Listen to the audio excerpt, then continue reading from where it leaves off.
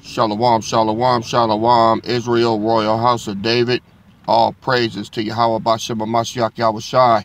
Another message of daily edification coming at you today. You know, I got up this morning and usually go to my little spot, you know, get my pancakes and my little omelet and everything, just sit down and look out the window. But before I left, I put this shirt on. I ain't wore this shirt in months, man. Months. And I'm looking at it. I couldn't remember what it said. I said, damn. I said, I'll figure it out later. I'm gonna get something to eat. Spirit stopped me, man. He was like, no. Either you look up what it say, or take it off and wear another shirt. So I was like, damn, it's like that. And I'm telling you, I started to make a move for the door, and it was a heavy feeling, man. Like, Spirit was like, don't do it. You leave that house. So I was like, all right. Went and sat down at the table. Look at the emblems here. See here? And I had to look up the characters, right? And I was like, couldn't figure it out. I had brain fog. So I said, shit, man. So I want to wear my shirt. So, Most High reminded me, he said, what do you tell everybody else? Don't ever step out and you can't represent the kingdom, right? Just don't do it, right? Would have been better for me. I got other shirts, but I just wanted to wear this one. I already had it on. I didn't feel like taking it off, right? So I kept looking, looked up the characters, and got it right. It says, goddamn fly. It says, Melech Dawid.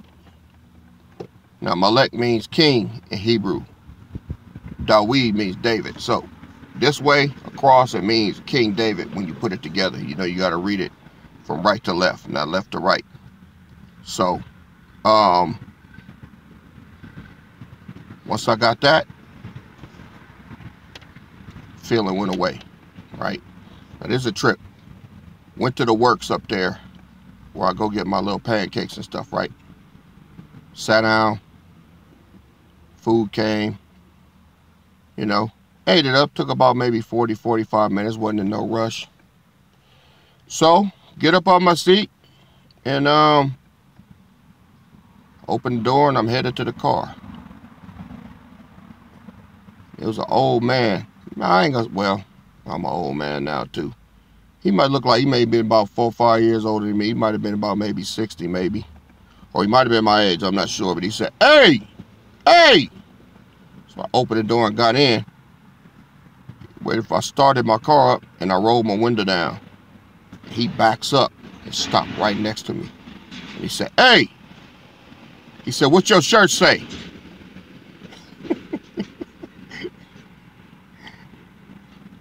I said, it says Melech Dawid. I said, that's Hebrew for King David. And he said, you an Israelite, huh? I said, yep. And he went. And he pulled out, just like that. Now, imagine if I wouldn't have figured out what it meant before I left. I would have been caught slipping. It mean, you know, it mean peace and blessings, you know. Now if he would have been a Japhite, I would have told him anything. But this brother, I don't know who he was, but it's like he was testing me. I don't know if he was a Pharisee, I don't know nothing. I just know that he had a look about him like, all right. I think he already knew what it meant.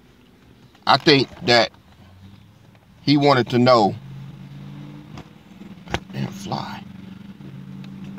He wanted to know that I know what it means. See? So I'm telling y'all, man, this shit is real. All right. I'm glad that I was on my square and I didn't trip and I obeyed the spirit. Because if I wouldn't, man, I'd have been embarrassed right now. Like, damn, I fucked up. Nah, gotta always be on point, man. Always on point. So either take the shirt off. If you can't represent, see, a lot of y'all got these shirts and everything, but if you don't know what it means, you know, and I tell you what it means when you get it, but if you don't hold on to that, you know, don't go out with it, man, because you never know. Right? Israel is on the map, but you got to know, you know, if you don't believe in what you're doing and know what you're talking about, ain't nobody else going to believe you. All right? But the thing is, we ain't doing it for no floor show. We doing it because this who we are. Right? So learn your shit, man. Like I say, if it's anybody out there that can't get caught slipping, it's me. And that would have happened today had the Spirit not warned me and be like, no, sit your ass down and remember what it say before you leave the house. Because people watch you. They watching you. And they're going to come and see what you know.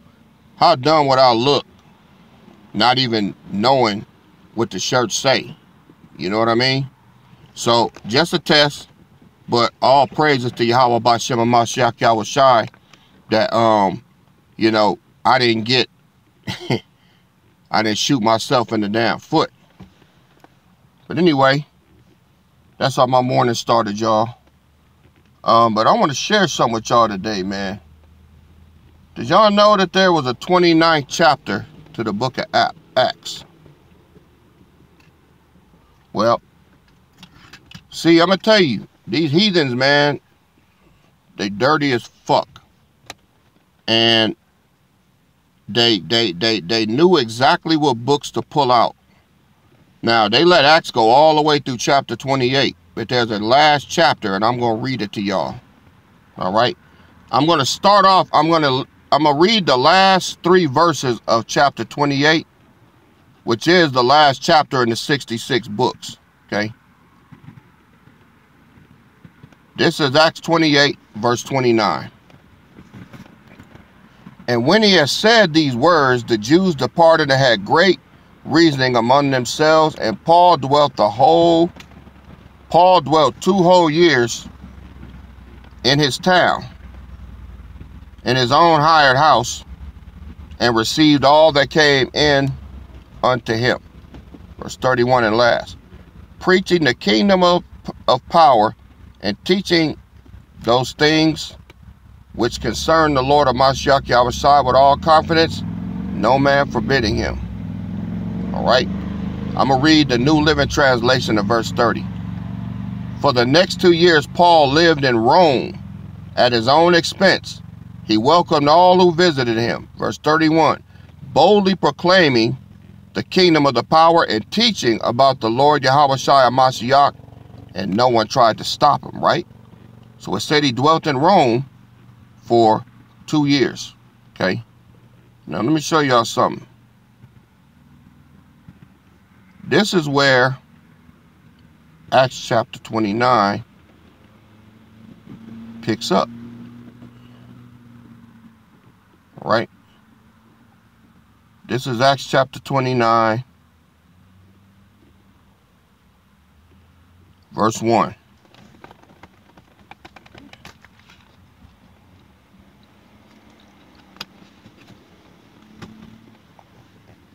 It says, Paul, full of the blessing of a Mashiach and overflowing in the Spirit, left Rome. What you think of that? So, reading the 28th chapter, you think Paul just stayed in Rome and he didn't go nowhere else. Nah. He left Rome. Well, what did he do when he left Rome? Well, let's find out. Acts 29, verse 1. Paul, full of the blessing of a Mashiach and overflowing in the Spirit, left Rome. He was full of the blessing of a Mashiach, and he overflowed in the Spirit. He couldn't sit still. Having decided to go into Spain, because he had wanted to travel there for a long time. And he thought also to go from there to Britain. How many of y'all knew Paul went to Britain? I didn't. Verse 2. Because he had heard in Phoenicia that some of the children of Israel, around the time of the Assyrian captivity, had escaped by sea to the islands far away, as proclaimed by the prophet, and called by the Romans Britain. So, that's Europe. You had to get on the boat. Didn't it say that the northern kingdom had went over the waters in the passage, all right, to the lands afar off, where they went to Britain, and they also went to America, okay? They also came here. Let's keep reading. Verse 3. Since the Lord commanded the gospel to be preached far and wide to the Gentiles and to the lost sheep of the house of Israel. Verse 4. And no man hindered Paul, because he testified boldly of a Mashiach before the governments and among the people, and betook with him certain of the brethren which lived with him at Rome. And they boarded a ship at Ostium, and having fair winds, were brought safely into as safety in the harbor of Spain. And many people gathered from the towns and villages and the hill country, for they had heard of the conversion of the apostles, and many miracles he had performed. And Paul preached with might in Spain, and great many people believed and were converted, for they knew he was an apostle from the power. So, this is why we know that you so-called Mexicans are of the tribes, because Spain is where they speak what? The same as Rome. They speak Latin. That's why they call you Latinos. But when Paul converted them all and let them know who they was, you know, a Spaniard ain't nothing but a white man with a damn Latin accent. So they had to fuck it up. Y'all fell under the curses, and they changed all of y'all names too. All right? Instead of Ephraim, they call you Puerto Ricans. Instead of Simeon, they call you Dominicans. Instead of Mexicans, they call you, Issachar, they call you Mexicans. And on down the line, right? So let's keep moving. This is why they took it out of here, because they didn't want us making that link. Dig what I'm saying? Verse 6. And Paul preached with might in Spain, and great many people believed and were converted, for they knew he was an apostle sent from the power. And finding a ship in Amorica, sailing to Britain, they departed from Spain. Paul and his company passed along the south coast and reached a port called Raphanus. Verse 8. Now, when the word spread wide that the apostle had landed on their coast, large numbers of the inhabitants met him, and they treated Paul courteously, and he entered in at the east gate of their city, and was housed in the house of a Hebrew and one of his own nation. Now this is in Spain, y'all. Okay? Verse 9. Salat. Oh, let me read that. Let me read that again. This is in Britain. Verse 7. And finding a ship in Amorica, sailing to Britain, they departed from Spain. Paul and his company passed along the south coast and reached a port called Raphanus. Verse 8. Now when the word spread wide that the apostle had landed on their coast, large numbers of the inhabitants met him, and they treated Paul courteously, and he entered in at the east gate of their city, and was housed in the house of a Hebrew and one of his own nation. In Great Britain, Paul found Hebrews. Verse 9. And the next day he came and stood upon Mount Lud, now the site of St. Paul's Cathedral, in Britain.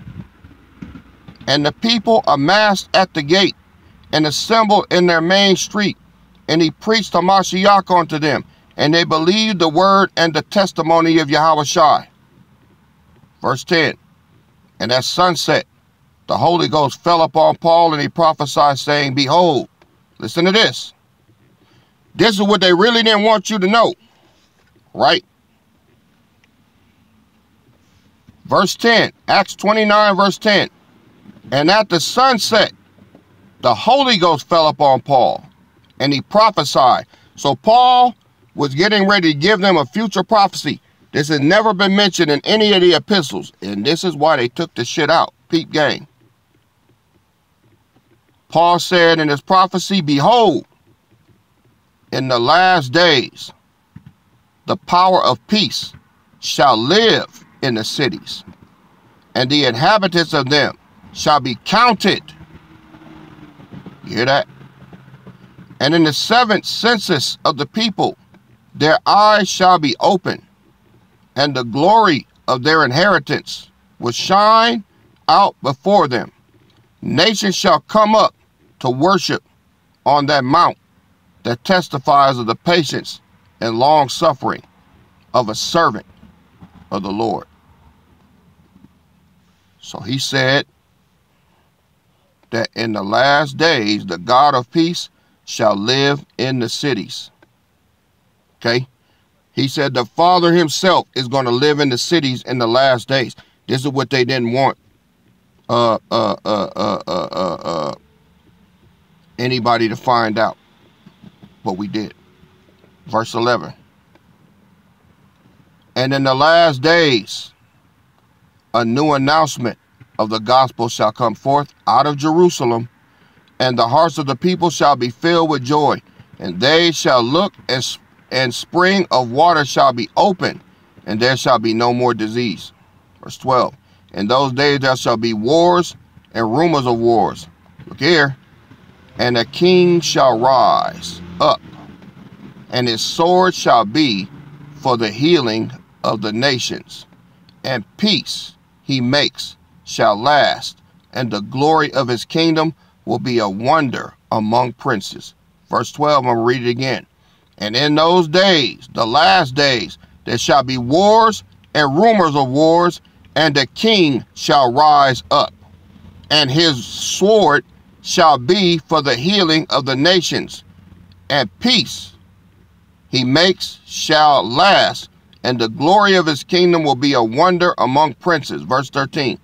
And it came to pass that the certain Druids came to Paul privately, and showed by their rites and ceremonies that they were descendants from the Jews which escaped from bondage in the land of Egypt.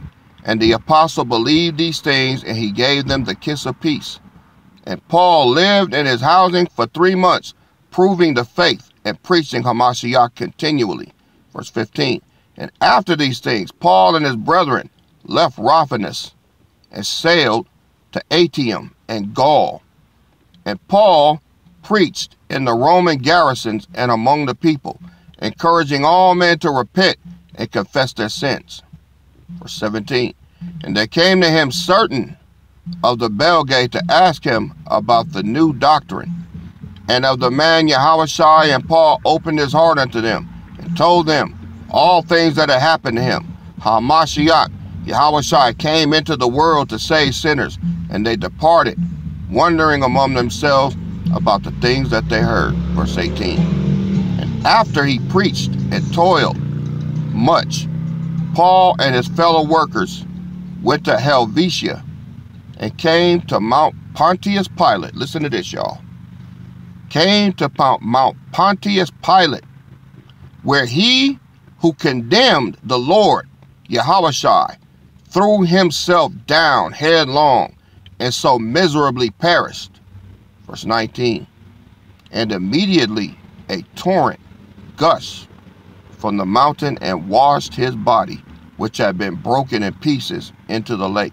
Pontius Pilate, it drove him crazy what he did to Yahushua, and he threw himself off the mountain, right? Look at verse 20.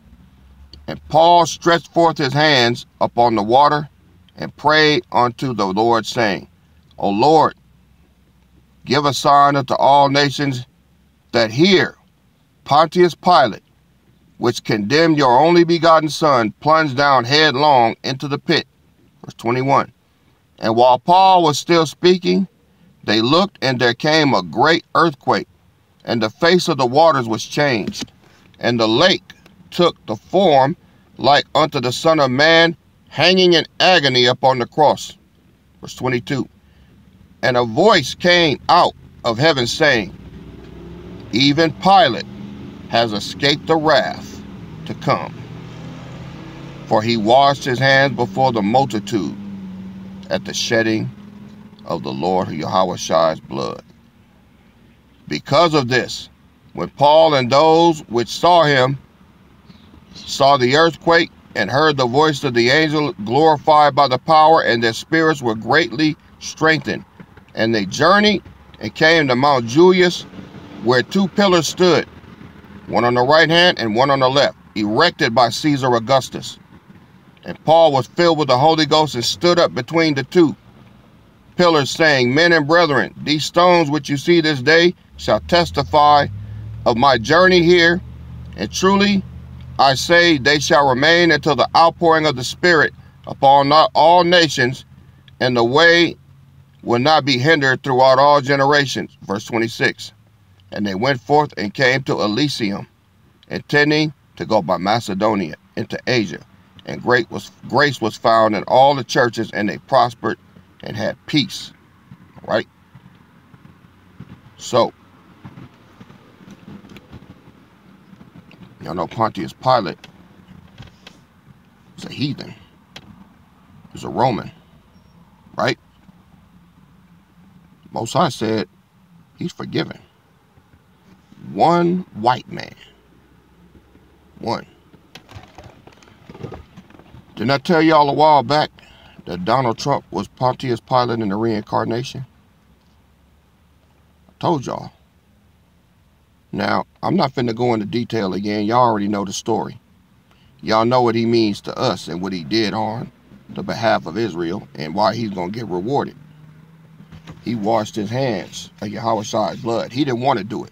He was forced to do it, and the guilt killed him. The Most High took the condemnation off of him. See? So, all that meat was left out. That's what they did. They took it out of the Bible so that we wouldn't read it and put two and two together. See? But Paul said it twice. He never testified of this in any of the other epistles. Just this one. And this is why they took it out. See? Paul knew that Israel needed a king. Paul knew that a king had to be erected for Israel to be on the map in the last days. Because Paul knew that after the time of repentance was the time of judgment. And during the time of judgment, what does the scripture say? Well, let's go to Isaiah.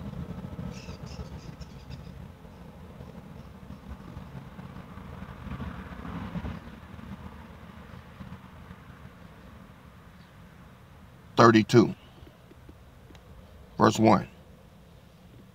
Behold, a king shall reign in righteousness, and princes shall rule in judgment.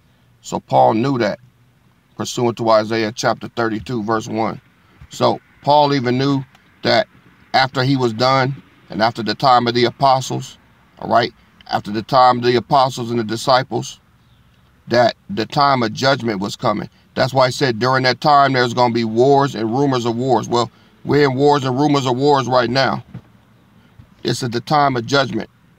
And this is what anybody that goes against this doctrine, they're just not going to get it. It's not meant for them to get. All right?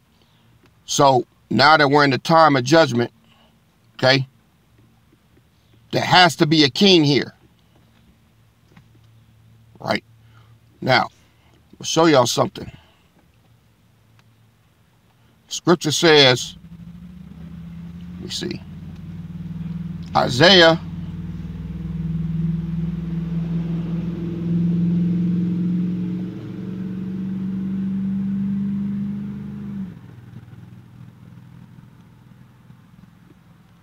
let me find it.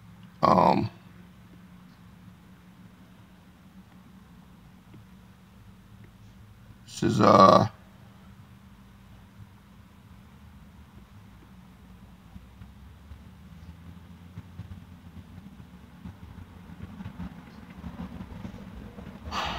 Isaiah 1, verse 9.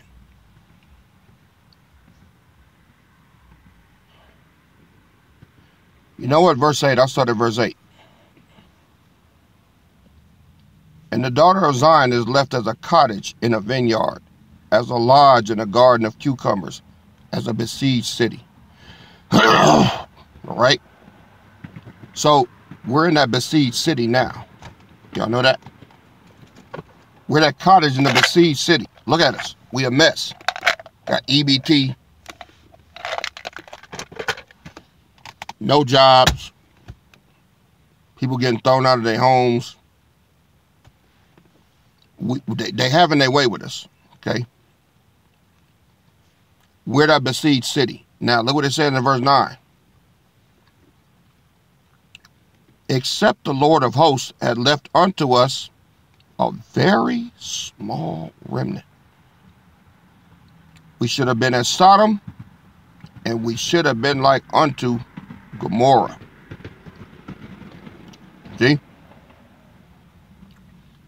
He didn't say a small remnant. He said a very small remnant. Y'all know how small we are? I have to do another video to break it down, but when I do, man, when I do, we are so small.